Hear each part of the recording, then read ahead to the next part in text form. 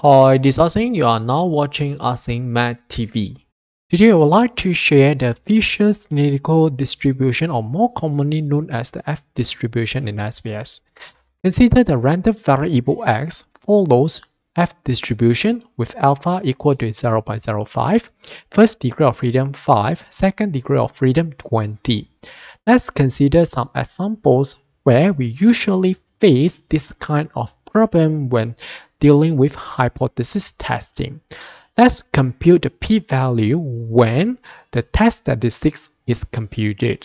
For example, the first example, before we are able to compute the p-value, we should remember that to input any data in the data field, because the data field should not be empty. Otherwise, we are not able to compute. Now we can go to transform, look for compute variable. Since we have two examples here, I'm going to type P1 under the target variable to represent the first p-value. For the label, we are going to type probability of x less than 0.122. The complete expression. Click on continue, proceed to the numeric expression. We should look for the cumulative distribution function CDF, CDF of first question mark is the test statistics, which is 0.122 for this case. Second question mark is the first degree of freedom, which is 5 for this example. Second degree of freedom 20. Click on continue and we should obtain the p-value as we can see here. If you want more decimal point, go to variable field, increase the decimals accordingly. Now let's try for the second example. Since we have more than, but SPS always used less than.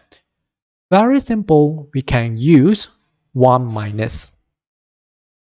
We just have to change the test statistics to the desired number 3.788. Don't forget to change the target variable. Since this is second example, I'm going to use P2. And also the label change to more than 3.788. Press continue and OK, and we should obtain the probability or the p-value. Also the same, change the decimals if needed. If we are dealing with two-tailed test, remember to take the value times 2 as our p-value. Now let's try for obtaining the critical value when the significant level is given. Go to transform, also compute variable. This time I'm going to use C1. Type and label we change to probability of x less than k is equal to 0.01. Click on continue. Numeric expression delete. This time we should look for inverse df. Look for inverse function f function of. The first question mark is the probability or the significant level, which is 0.01. We should bear in mind that if this is two-tailed test, we should take 0.005, which is 0.01 divided by 2. Next, the first degree of freedom 5, second degree of freedom 20. Press OK and we should obtain the critical value. As we can see here, also the same, go to variable view, increase the decimal point if needed. For the second example, transform, compute, change C1 to C2, type and label, change the expression, we have more than k is equal to 0.01. Since SPS uses less than cumulative, but this is more than cumulative, so what we have to do here is to apply transformation. We have two methods here. Let's try for the first method. Change the position of the degree of freedom 25, and we take 1 over. Click on OK and we should obtain the value as we can see here. Increase the decimal if needed. If you don't like this method, we could also use another method. Go to transform, compute variable, numeric expression, we just have to change the probability to 1 minus alpha, which means I will take 0.99, while remain the degree of freedom as 5 and 20 respectively.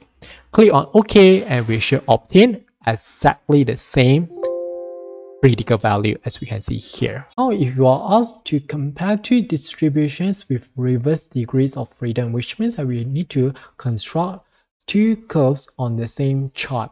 What we have to do here is first generate a series of x values. To get it done, we can make use of Excel. We know that f distributions is always non-negative, so we start from 0, press enter, select the value that we type, go to field, look for series, generate by column.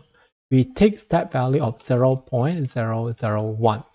We should stop at, for example, 8. We don't have to take a very big value. Click on OK. Shift Ctrl down to select, Ctrl C to copy. Back to SPS, paste the value. Go to variable view, change the name to X. We don't have to change the decimal point for the X value because this is not really important. What we need is only the shape. Now proceed to generate the probability distribution. Go to transform, compute variable. We can name as P1 as probability. We can label as for the X follows F distribution with 0.05, 5, and 20. Continue. Numeric expression, look for PDF, probability density function. Look for F distribution, the probability density function for F. Up, first question mark is the X values. Second question mark is the first degree of freedom, 5. Second, 20. Click on OK and we should obtain the probability distribution. Also, we can ignore the format of the numbers. Proceed to the second probability distribution, compute, change to 2. This time we should have inverse degrees of freedom, 20 followed by 5. Click on continue, 20 followed by 5. Click on OK and we should obtain two probability distributions now. Proceed to graphs, look for chart builder, OK. Look for the last option, the dual assets. Choose the second graphs, double click. All we have to do here is move X to the X asset, one of the distribution to one of the Y asset, and the other to the other Y assets.